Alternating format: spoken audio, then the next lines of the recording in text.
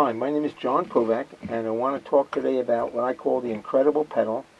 It's a pedal harp, or I should perhaps say a needle harp. Your knees are used to squeeze some mechanical parts to give you the semitones, the sharps and flats in a harp, which otherwise you would have to take your hand away somehow to either move levers or use a ring or use what they call taquitos. So this allows your hand to stay on the bass line. I think it's the best improvement in the harp in maybe the last 2,000 years, being modest. Okay, enjoy. What you're looking at here is the world's only, certainly under $200 pedal harp, made out of all things PVC plumbing pipe. And when I say pedal harps give you the advantage of getting semitones.